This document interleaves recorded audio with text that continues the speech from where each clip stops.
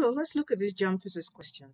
It says the external and internal diameters of the tube are measured as this and as this. So that's 32 millimeter plus or minus 2 error. That's 21 millimeter plus or minus 1 error respectively. That's for the external and internal diameters of the tube. Now determine the percentage error in the thickness of the tube. Just use this simple formula. Percentage error is equal to what? The error, all right, over the actual value, okay, times 100%. Okay, that's what you use. So what is the error?